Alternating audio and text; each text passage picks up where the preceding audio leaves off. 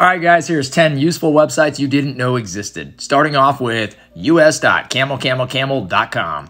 This one helps you hit the like and subscribe button on my channel. No, it really doesn't. What it actually does is helps you track down the prices of things on Amazon. For example, you can go down there and see that right now the Apple Pencil first edition is $69.99. Its list price and average prices were $99 and $88. And historically of all time, these are the lowest prices they've ever been on Amazon. You can also upload your wish list to this site, and it'll let you know and give you price alerts anytime those prices drop. Next up, we have 10-minute mail. This is when you need like a throwaway email to get you onto a site or get a free trial on Hulu or something. You get to use it, and you can access it for about 10 minutes, and then it'll self-destruct. Just in time to access that confirmation email.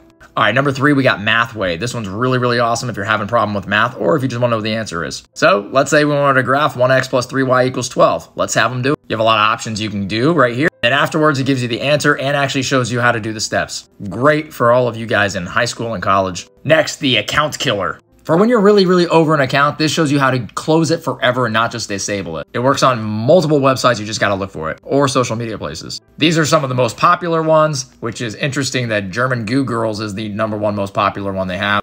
Apparently, they've got a tutorial for you.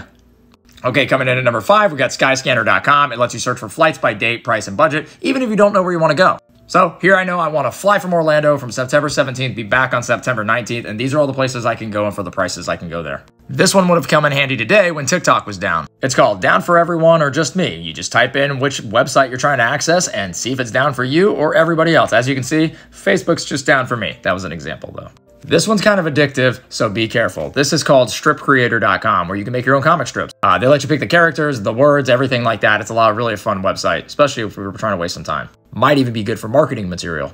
All right, this one sounds bad, but it's actually pretty neat. It's called rasturbator.net. And no, it's not a porn site, but I'm pretty sure you could probably upload those kind of images. But what basically they let you do is they let you create bigger images that you can print out. So you can take a small image and create a bunch of a poster out of it. It's really, really neat. All right, so the next one on the list is agoodmovietowatch.com. So after you use 10-minute mail, now you get to go in and access these streaming sites and you can figure out what movie you actually want to watch. For example, if I wanted to find the funniest movies on Netflix right now available, it comes up as the top one is The Death of Mr. Lazarescu, and down here is The Disaster Artist, so the top 2. I'm not sure if they nailed it or not, but I think the Disaster Artist is pretty funny. This way you don't have to spend all your time sifting through all these titles. You just find the best ones, which you're looking for. And finally, a simple one, but sometimes comes in handy. It's called thistothat.com, and it tells you what will adhere to other things. So if I want to find out what adhesive to use to get metal to stick to leather, it's Household Goop.